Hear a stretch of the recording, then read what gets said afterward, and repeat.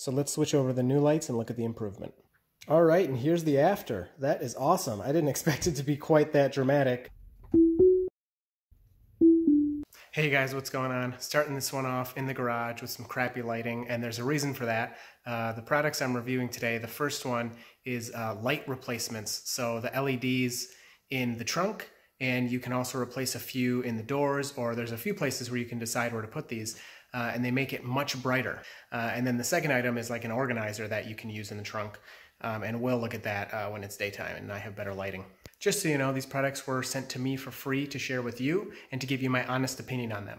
All right, so really quick, here's the before. This is the stock lights in the Tesla trunk. I've placed some items in there just to kind of give you an idea of how bright it is and how well you can see. So let's switch over to the new lights and look at the improvement. All right, and here's the after. That is awesome. I didn't expect it to be quite that dramatic, but you can obviously see everything much more clearly with the new lights. I did both sides. There's one light on this side and one light on this side, and I did both. So I will show you how to do that. I'm going to film the rest of this video in the daylight where I have good lighting though. All right, it's the next day, so you saw how bright the lights were. I'm really impressed.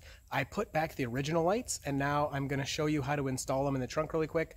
And then me personally, the other two lights I'm going to put in the passenger door and in the driver's door. And the installation is the same there. So I'll just show you these really quick, and then I'll show you the storage solution I have. Okay, so we're going to start on the right side of the trunk. I'm going to start with this light only because it was giving me a little more trouble than the other side. So I'm just going to show you this one, and then you can apply, you know, that same technique to the other one. There's a little clip here. Let me just get close so you can really see what I'm talking about. So there's that clip on the side that you can put the screwdriver to get it out. And what I did is I put my screwdriver here. I'm using a bigger one. This isn't the one that came with the kit. And I put it here, and I just twisted. And it makes a loud clicking noise, and it comes right out of there. And then you can just pull it down. Now mine's a little loose because I already did this, but there is a plastic bracket in here. So here's the plastic bracket. You can just use your fingers up in here to adjust it, and you want to clip the light back into this when you're done. Okay, so this is actually the replacement light, but it's easier for me to show you. So on the light that's in the wire, all you're going to do is I'm going to stick the screwdriver in here. I'm going to push down, and I'm just going to pull the light out. So let me show you that. So I take this, I stick the screwdriver in here, and I just pull the light, and it comes right out. Really simple. And then to put the other light in, make sure that this is in here. Usually it stays up here. And then all you do is slide this in. And it clicks, and there's your new light. And you just do that on both sides. And if you want to do the doors, it's the exact same procedure. So that's that. And then after it's in, this is probably the hardest part, which isn't even that hard. You just have to line up the plastic square in here. And then you want to put your light back in.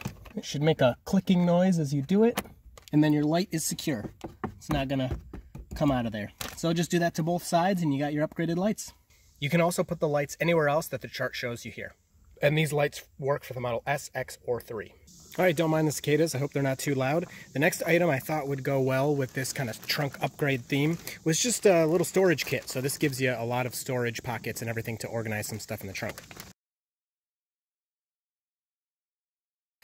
So you got this piece, which I assume is a little floor. I don't know exactly. Stuff like this, even though it seems simple, I think it should always come with directions because, you know, they have ideas for all this, and I don't know exactly what they're going for with all the pieces. So that's just kind of my little complaint. Okay, so you push that piece down, and that kind of gives you a hard floor, so it won't collapse anymore. And then this piece attaches to both sides, so now you have kind of two compartments. And then if you want, you can even add this piece to the Velcro. Just doing this really quick. And now I have 3 compartments. So the cool thing that I'm excited about is putting it in the lower storage area here. And so you got this area. And look at that, fits almost perfectly. I mean, it fits great. There's just a little tiny bit of extra space kind of here on the side. You could throw some stuff in there if you want. But now this whole lower area is like organized. So that's really nice. That's a pretty cool kit. So then you can close this.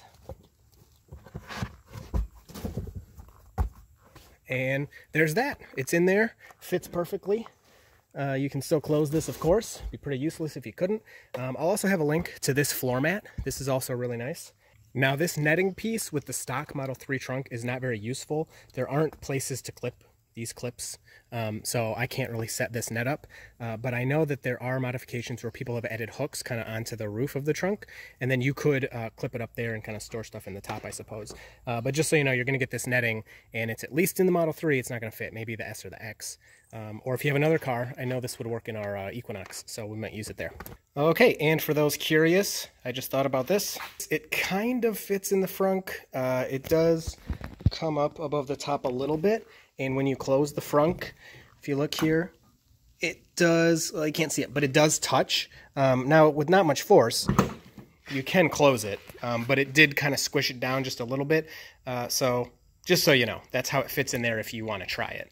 And it does have Velcro on the bottom, so when you open your frunk, it will be stuck to the carpet if you got carpet, if you don't have the standard range. All right, so there's just a couple pretty cool upgrades for the trunk. Those lights were amazing, really bright. In my opinion, a little too bright for the interior, but I'm excited to have them in my trunk and in the puddle lights.